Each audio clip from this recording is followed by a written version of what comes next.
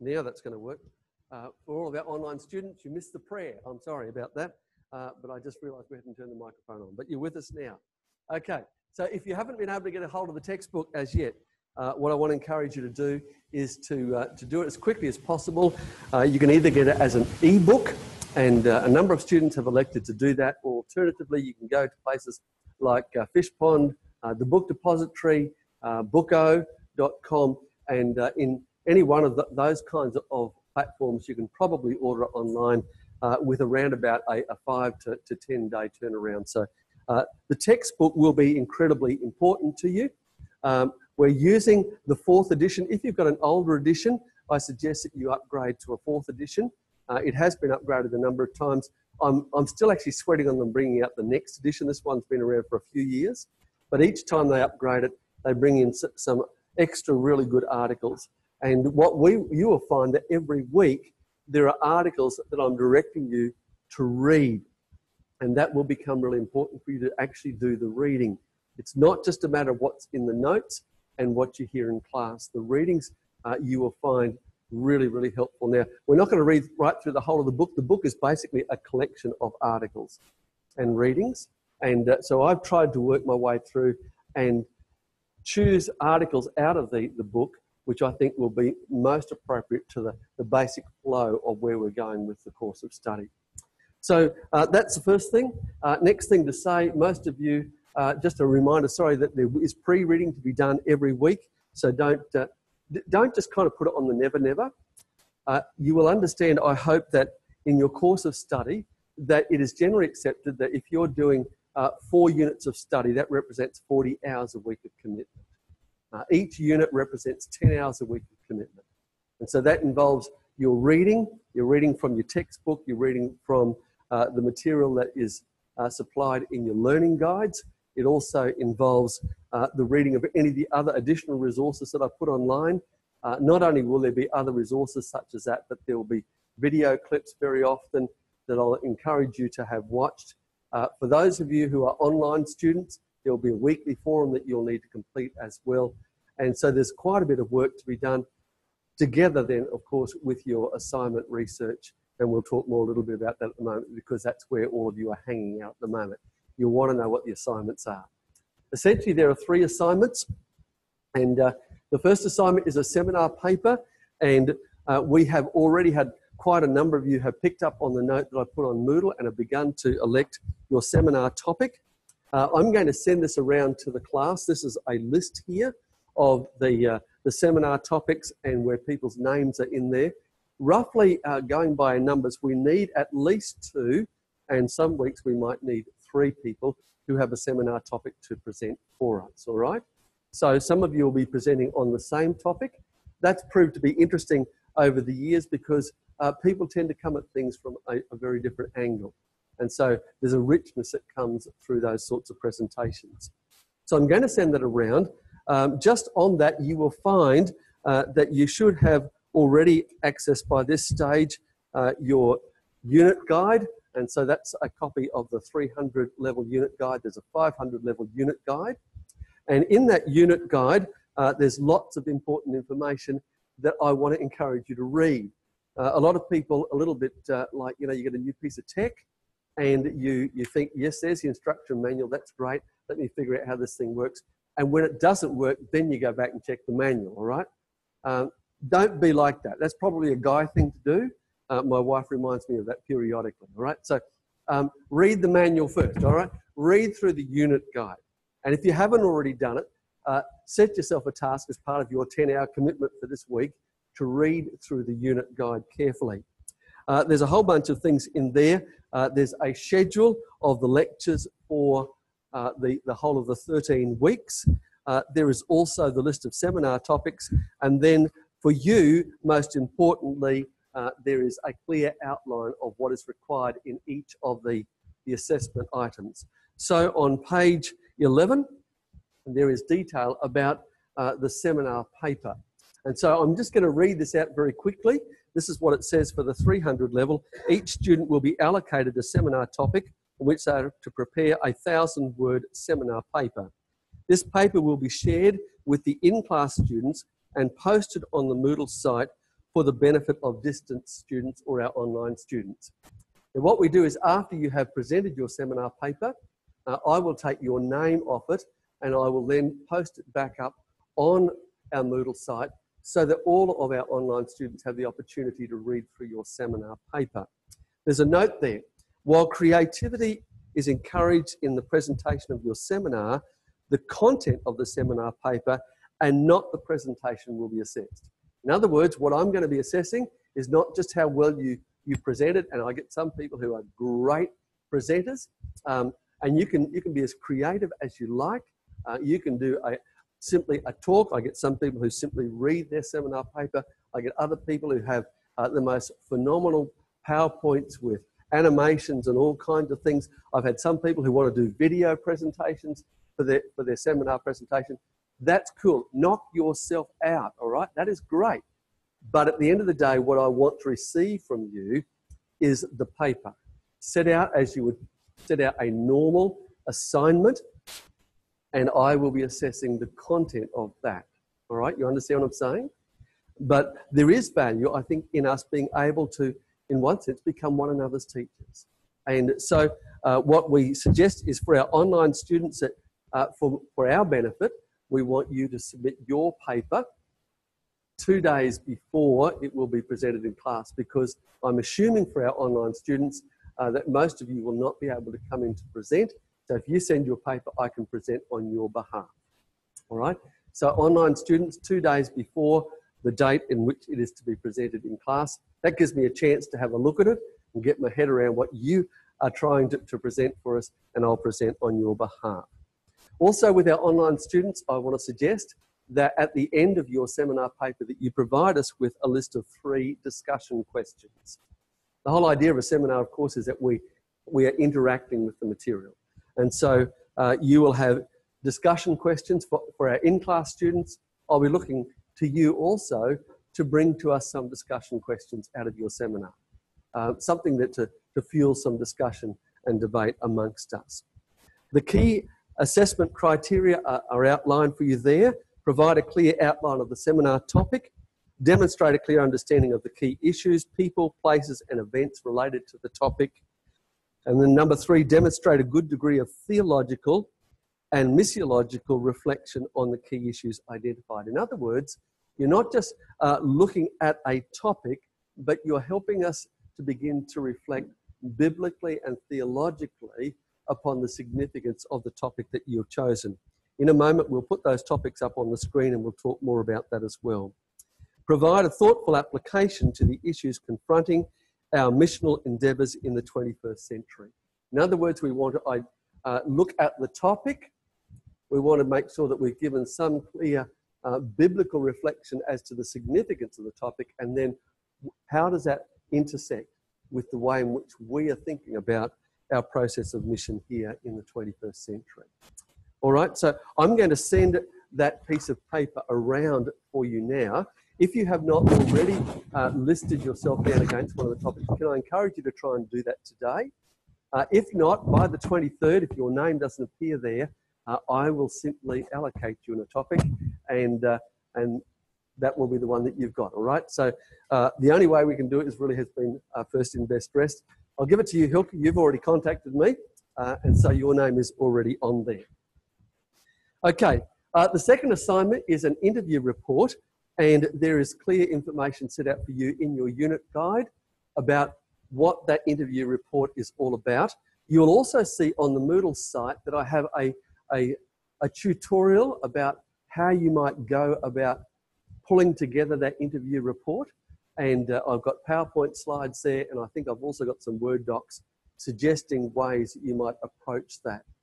And so what I've tried to do is to provide for you as much background, apart from doing the assignment for you, which I know you'd love me to do, but to give you enough background so that you can actually grab a hold of this and say, yeah, actually, I can run with this thing, all right? And then, of course, the last one is a research assignment. And again, there are clear outlines in your unit guide as to the question. In fact, you can choose, I think there's probably about 3 different questions I've suggested there that you can choose one, and then I've given you the assessment criteria for how to approach those.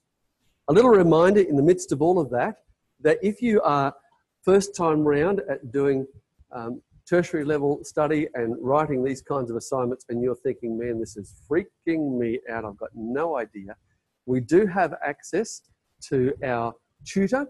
For our online students, there is also the possibility for you to contact our tutor. All you need to do is contact our college office and make an appointment so that you can have some contact with our tutor as well. For those of you who are on campus, you can just go to the front desk and arrange a meeting with our tutor as well, if you feel that you would appreciate that. Having said all of that, there is some fabulous information on Moodle about assignment writing. It's on one of the early pages of your Moodle site under Student Resources, and I would encourage you, some rainy Saturday afternoon when you are bored stiff, you've got nothing better to do. No, do it sooner than that.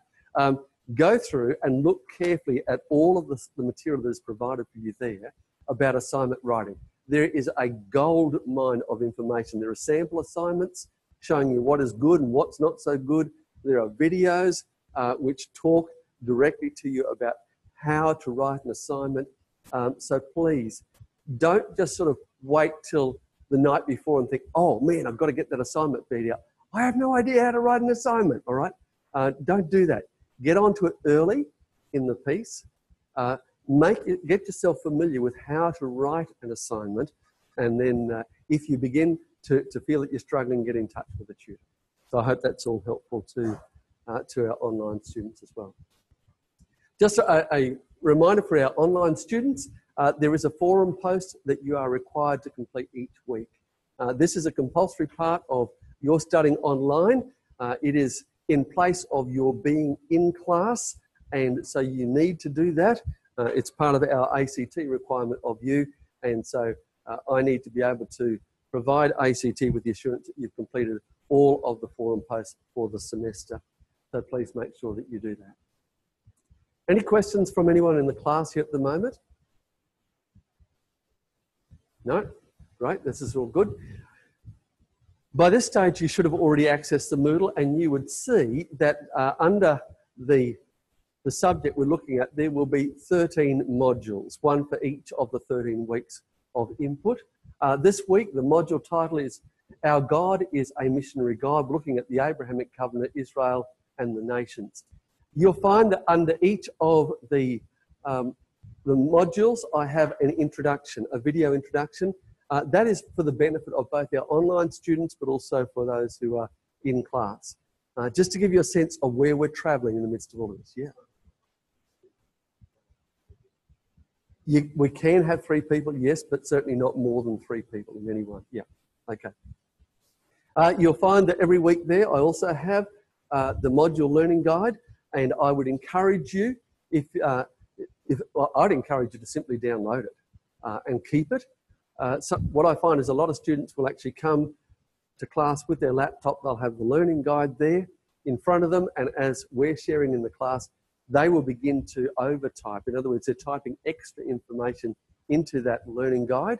If that's your preferred model of operation, I suggest that you type any of your additional comments in red so that when you go back and look at it later on, you can see what is the extra stuff that you've actually inserted into it. Okay?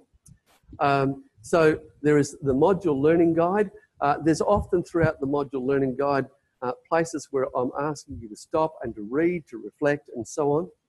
And for our online students, I want to encourage you to make sure that you do it. Don't try and just take the shortcut on this journey. Read the materials that I've suggested. Pause and take the time to think through some of the issues that are being raised along the way. Then there's also a copy of the PowerPoint, which I will use as I teach in class. And for our online students, again, that's a really helpful summary of the major thrust of where we're going in the lecture. So for online students, you ought to have, I would suggest, a printed out copy of the learning guide for that module, and then have the PowerPoint, and you can be going through those 2 things side by side, and hopefully you'll be gaining some additional insights there. There's also usually some kind of additional resources. Sometimes it's a website, such as this one here. It might be a PDF document. Whatever documents are provided there online, I would strongly advise you to download them and save them. Create for yourself a file so that you've got this information. The additional resources are not there just to fill in the space, all right? They're there for you to do some further reading and reflection. And to be honest, at this level of study, what you are really wanting to do is to try and start thinking deeply through some of the issues. And so that's the way that each of those will be set up. Sometimes there'll be additional videos there that I have up for you to have a look at as well. So before the class each week, for those who are coming to class, watch the intro, read the module learning guide. If you've read it before you get here, you're going to have your head in the space. If you just wait till you get here, you're going to be flying by the seat of your pants, all right? So try to read it before you get here. Remember, that's part of your 10 hours a week, hey, right? Read the prescribed articles from your text. So every week in the learning guide, I will direct you often to 2 or 3, maybe sometimes 4 articles from the text. Read them before you come. Don't see that as just the optional extra, the icing on the top of the cake. Read them before you come, because you will be in a much better position than to engage with the material that we're discussing in class. Then download the additional resources. Each one of your learning guides will have a little section at the front that says before you start. And it will be a reminder of the journal articles from the book that you've already been asked to read. Now, at the end of module 1, it has before next week, you read these, all right? The start of module 2, these appear again as a little reminder in case you forgot it from last time. You're supposed to read these before you start, all right? So strong encouragement to make sure that you're doing that as well. The truth is, you will get, in one sense, as much out of this course as you're prepared to invest in the course. But I am sincerely hoping that you're going to find that in this course, something happens. Frankly, for my part, I think that this course actually draws together so many of the threads of all of the other things that we're studying here at college. Over the years, I've had so many students who come to me at the end of this course and said, this should be mandatory for everyone. This makes everything else make sense. And I hope it does that for you. I really sincerely do. Do I? No, it's not mandatory at the moment. Now that I'm principal, you know, I'm just waiting to start throwing my weight around. Okay, we'll see how we go. All right, after class, online students, make sure you complete your forum activity. Please don't just let them drag on and think, oh, I'll get to those in a few weeks' time, and then try and knock out about 4 or 5. Do them weekly, online students, please. Do them weekly. You will get better benefit out of doing that, and then hopefully I'll be able to respond to you quite regularly on those as well. And then, of course, read through any additional resources that come. So as far as the submission of your assignments, you'll find that there is a place on your Moodle, and it looks like this. I've basically got 301 assignment 1, and then I've just indented across for the 501s. Please submit it in the right place, and the reason I've indented it is to try and make sure that the 500s submit it in the right place and don't get it confused, all right? So 500s, you're indented, okay? Sorry about that, but that's just the way life is. You're indented, okay? So make sure that you submit it at the right place. Occasionally, I've had people who've submitted a 500 assignment in the 300 assignment, and I'm going through the 500s and think, where is that assignment? And I send them a little email, and they come back. They said, no, I submitted it a week ago. Really? I'll go, oh, yes, you submitted it as a 300 student. Well done. Okay. All right, 10% knocked off. No, that's not true. That's not true, all right? So, so that's where you'll submit your assignments. I strongly encourage you to submit your assignments as a Word doc. If you go to our student resources on the Moodle site, you'll see an assignment pro forma that gives you the title page. And all you've got to do is kind of fill in the blanks. That's really neat. It already gives you a basic structural outline of how to write an assignment, so you can just kind of fill in the blanks and then start to write your assignment. So I really want to encourage you to submit it as a Word doc. And the reason for that is that when I'm marking it, if it's in a Word doc, I just use word tracking, and I'll put all my comments on it, and then I'll send it back to you. But all my comments, plus then a cover sheet where I'll give you the final assessment and mark. You can submit it as a PDF. That's a little bit more difficult to actually manipulate in terms of tracking comments, I find at least. So a Word doc if you possibly can. If you're one of those Apple people, well, yeah. Yeah, okay, all right. Bless you if you're an Apple person. All right, now look, the other thing to say is if for some reason, if for some legitimate reason, I should have added, it appears that you're going to be late in getting your assignment in, then there is a procedure to be followed for that. And the procedure is this: you go to the Mullion website. If you go to this section here called New and Current Students, which is all of you, and scroll down to Forms, and then from Forms go down to Request an Extension for the submission of your assignment, click on that, and then you can type in what the assignment is and why you are looking to submit late, and a request for the kind of extension, how long you're looking for. That will automatically go to our academic dean. He's a lovely guy, but he's mean. No, I shouldn't say that. No, he's a lovely guy. But at the same time, he's not just going to be a pushover, right? If you're late, you ought to have a jolly good reason. And if you've got a good reason for that lateness, he may give you an extension of an extra week, or he might say, no, I'm only giving you 3 days. If he doesn't think that your reason is particularly strong, he might say, look, I'll give you an extension for a week, but you are going to lose 2%. All right? So you do need to be aware of that. So try to make sure that your assignment does come in on time. Little red circle there just to remind you of where that is. If you're not sure of it, it's on the PowerPoint, all right? So you'll be able to go back and have a look at it again. Okay. Just talking about the first assessment task, because this one's coming up really quickly.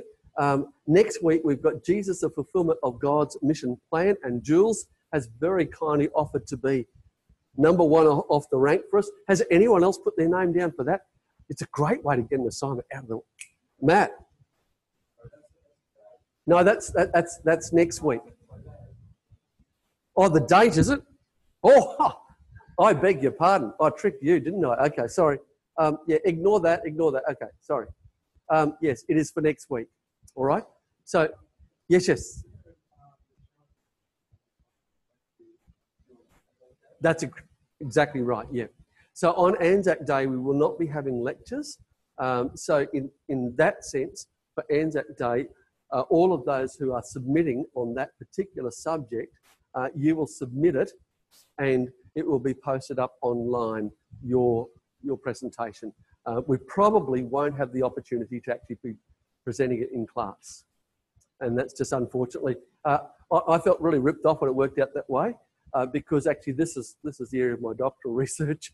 And so I was really excited about doing that lecture that day, but it'll have to be an all online deal. So I'm sorry about that. Yep. Yep.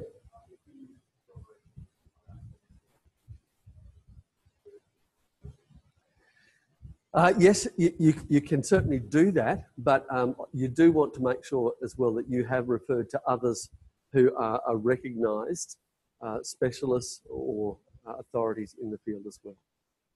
But you can certainly reflect to some extent upon your own engagement in that exercise. All right?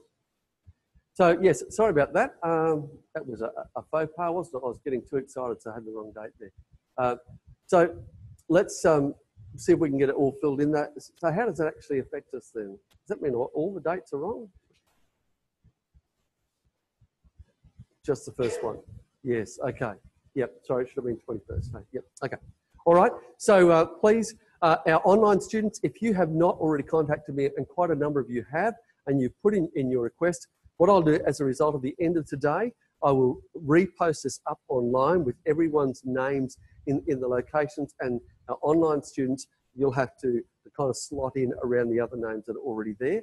If I don't have a request or a submission from you by the 23rd, I will contact you and I will tell you what will be your topic. Okay? All cool? Wonderful. All right. Having said all of that, let's just pause that for a moment. I did omit to give some introduction to myself. So for our online students, some of you do know me. My name's Peter Francis. That was probably a bit of a given. You've already read some of the stuff there. I'm the principal of the college and fairly newly appointed. I've served here at the college for around about 7 years after about 22 years of pastoral ministry, about 10 years as a high school teacher before that. Served as vice principal of the college here for a number of years, and late November last year moved into the role of principal of the college. The areas in which I have typically taught are in the area of missions, which is probably the area of my most significant passion, if I could put it that way. And I've typically also taught Old Testament, which I love to teach alongside of mission, because I think to fully understand the missional heart of God, we actually need to go right back to the very beginning. And we see it unfolded for us throughout the pages of the Old Testament text. And we're going to look at some of that today, and I hope that you'll get a sense of where I'm heading in all of this. The mission of God did not just start with the coming of Jesus in the Gospels. The mission of God, in fact, finds its roots, its genesis, right back in Genesis, and we will be looking at that. And we're going to trace together something of how this great missional plan and heart of God has been unfolded, not only through the scriptures, through the Old Testament. We'll move then into the New Testament. We're then going to move beyond the New Testament. We're going to begin to look at the early church and how they had been captivated by the mission of God. We're going to look at the history of mission as it has unfolded down through the centuries. We're going to look then at more contemporary mission and some of the challenges facing us in undertaking the mission of God in the world today. And then we're going to be looking at some of the incredible initiatives that are being initiated even right now in seeing the mission of God being pressed out into this world. And so in one sense, that's a very broad thumbnail sketch of the whole of our journey. So just, I'll take that in just a moment. But to finish off, for those who are watching online, we're thrilled to have you with us and trust that God's going to bless you richly throughout this journey. And a reminder to you that if you have questions along the way, please send an email through to me and we'll be more than happy to try and address those questions for you along the way. All right, so we're going to just, we'll take that one question, I think, now, just in case it's helpful to these guys.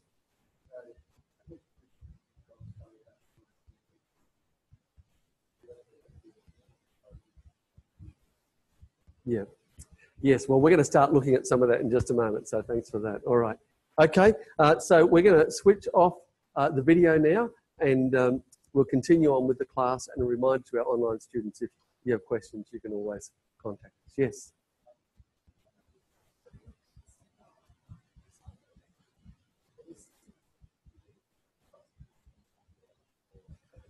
Okay. Yes, for those who are in class, you can submit your seminar paper on the day, but for those who are online, you need to submit it 2 days prior to when it is due to be presented in class. And again, for our online students, if you want to send through a PowerPoint to accompany the Word doc that you presented with your seminar presentation, by all means do that. Just mark on your Word doc where you want the PowerPoint to be advanced, and sometimes people have done that. As I said, some people have decided to do a video presentation of themselves giving the seminar. Fantastic. If you do that, you can save it as a YouTube clip and simply send us the link, but you'll also need to send a Word doc with the assignment style set out of your seminar presentation. All right, okay, we'll switch this off now.